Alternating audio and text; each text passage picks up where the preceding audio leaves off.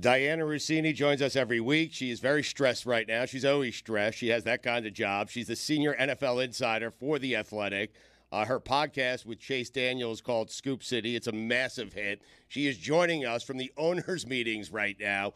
You appear to be very stressed out. What is going on there? I joined the show on Tuesdays because I love talking football with you guys, and you know I love you. But every time I'm on this show, stuff is happening. Davante Adams is a New York Jet. He's been traded from the Las Vegas Raiders. He is headed to New York. In fact, I think he's in New York at this moment. I'm trying to confirm that right now. But yeah, all of this happened, and we knew this was leading up to this point. All signs were pointing to the Jets here for weeks, and I was told that Woody wanted to make sure they did not mess this deal up. So they're able to get Aaron Rodgers' really good friend, another weapon, obviously someone that he trusts outside of Allen Lazard, who can now join this Jets team. So after, a really difficult loss on Monday Night Football, some good news for Jets fans today. Yes, and if you have to go here to do your job, just let us know and we'll let you go here. Do you have any idea what the Jets gave back to get Davante Adams?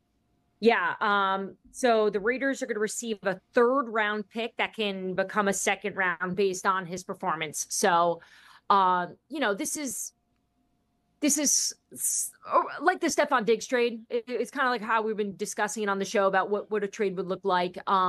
It's not as good, but it's close. The Bills were lurking around a little bit there. They were trying to land Adams. That obviously is not something that worked out for them. Currently trying to work on the compensation, because if you guys remember, we talked about this on the show. Mark Davis did not want to take on this salary. So in this moment right now, I'm just trying to confirm to see how much the Jets are going to be taking on, if all of it, and if the Raiders are helping them out a little bit. So we'll stay tuned here as this stuff is all just developing once again on this show. This segment is presented by LinkedIn Jobs. Post your job for free at linkedin.com/prep. Terms and conditions apply. Dianna, what is the weight of this Davante Adams signing for the Jets? Does it transform Aaron Rodgers into the quarterback they thought? Does it make the Jets a playoff team? What do you see the impact as? Okay, the Raiders are not paying any of Davante Adams' salary, according to a source close to the situation right now. So, look, I think the Jets are all in on this. They are giving Aaron Rodgers and this offense and this team every single possible thing that they can do to try to maximize Aaron Rodgers while his time is here as he's getting older. We don't know how much longer he's going to be a New York Jet.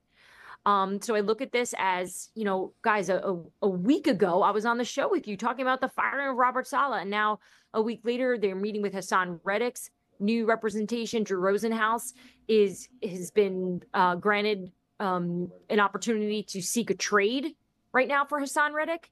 The Jets told him, you got a short window here to try to see if you can get a trade partner. Otherwise, let's try to see if we can work this out in New York. So potentially, if they can fix this with Hassan Reddick and Drew Rosenhaus can work his magic, they could get Reddick in the building as well, along with Davante Adams. So, look, I think it's just obvious Woody knows that this is the window. This is the window. We laugh about Jerry Jones saying all in. I don't know. This is all in to me. Dan, I was just going to ask you about Hassan Reddick. Now that they have Davante Adams coming to New York, does this motivate them to kind of make something happen? Because this morning you reported that they gave him permission to kind of seek a trade, but now wouldn't you want to get him in? You do. You want to get him in, but again, you're dealing with a situation where they started off in a really bad spot because they lost trust in one another. Hassan Reddick thought that the Jets were going to be able to give him a deal that they agreed upon. The Jets said, no, that's not what we said. We said that we'd see how you would perform. There was some sort of miscommunication, and everyone close to Hassan was telling me that he is going to die on this hill, that he is not going back. So now with the change of voice here in terms of his representation, and guys, you don't hire Drew Rosenhaus if you don't want to play football, right? You hire Drew because he gets it done. So Drew right now is trying to figure out what the market is for Hassan outside of the Jets if they aren't able to work it out as a backup plan. But also the Jets know that there's a chance that they could lose Hassan. And look, you have to look at it from Joe Douglas's standpoint too on this. What kind of shape is Hassan in right now? right? This is a player they need right now. How long is it going to take for him to get in play shape and accustomed to the Jets' way of doing things? There's a lot of factors there. Davante Adams is in the building in New York. As it's coming in. Is this ridiculous to you guys right now? Like just watching this? I love you telling us that he's in the building. Yeah, do the Jets know the season already started? Yeah. Mm-hmm. Yeah. And they're she 2 can and 4. confirm earlier reports. Right. Yes. Yeah. They know it started. So. I'll filibuster a little bit while You're like, we're going all catch in. up on stuff. Yeah, Mike, let me just catch up on these 2 texts and tweets, and I'm going to be right with you. Yeah, totally understood. As those that are just joining us are learning, Davante Adams has been traded to the New York Jets. Now, there were a couple of teams that were kicking the tires on acquiring Davante Adams. She said Buffalo. Yeah. I heard Buffalo as well through my sources. So, Dianna, what is Buffalo going to do now, and what is the entire wide receiver market going to do now that Davante Adams is off the board? You have these teams that were aggressively pursuing the Saints, and Buffalo were in on this Davante Adams sweepstakes. I'm wondering if they pivot and go elsewhere. Yeah, look, we got the trade deadline coming up in just a few weeks. I was just, God, I sometimes I just wish there was a camera on my phone so you guys can see the mistakes before I catch them. Right. Like I just was about to tweet, Davante Adams is in the Jets building. Pet my sources. Like, I'm the senior NFL insider at The Athletic, owned by the New York Times. Yes, and I almost just tweeted that. Yeah. So this is why I love this show, because you guys accept me for everything I am. Uh-huh. Even busy, okay. Yes. Go ahead. Other wide receivers possibly on the move. Yeah, Buffalo Bills, something. Right? No, it's a great question, because they need help, right? We saw Josh struggling yesterday. Last night. It just looked like, look, this season is on Josh Allen's shoulders. It's if he does not win this for him, if he does not run the ball, if he does not use his body and his ability to create plays, the Buffalo Bills are in trouble. Their defense obviously had some really great moments last night themselves, but this team is going to need more if they want to go deep. They cannot just rely on Josh. So with the trade deadline coming up on November 5th, we're a few weeks out. Look, there's receivers. DeAndre Hopkins in Nashville would make sense to me. Amari Cooper he's got a great contract situation for Buffalo, who doesn't have a lot of money. And now look, these aren't names of players that I think Buffalo, stands up clapping like, yes, we got to get this guy in the building. But it's something. It's players that are veterans that have played at a high level at some point here, and perhaps could use a change of scenery themselves. So we'll see. And then, as you know, the great thing about the trade deadline is teams that have told me they're not going to be busy in terms of dealing are saying that on October 15th. But so much changes between now and then. Do you think Adams will be active for the Jets' next game on Sunday Night Football?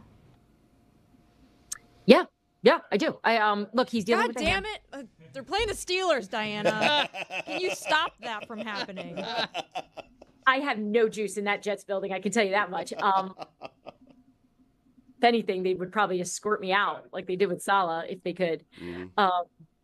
But no, look, I think they're going to try to get. He's in the building for a reason, right? So he's going to get a physical and probably hop right into meetings the second the players are in the building. In fact, someone texted me that he's already meeting with the coaching staff. So this is really good news for the Jets that are trying to squeeze this, and bad news for the Steelers that, look, they have figured out how to get this offense going with Justin Fields, and talking to people there and even just Steeler players. They're really supportive of Justin Fields. They're all in. I know there were a lot of conversations being had last week about Russell Wilson, and it is an interesting factor, and it's great that he's there and he's a captain. But it just appears to me, just through these conversations, that Justin's the guy, and they want to build this around him. Do I think Russell could get on the field at some point? Maybe, but I don't think the Justin Fields seat is as hot as some people believe it to be in Pittsburgh. Dianna, wasn't sure you were coming to me. I'm sorry. Yeah.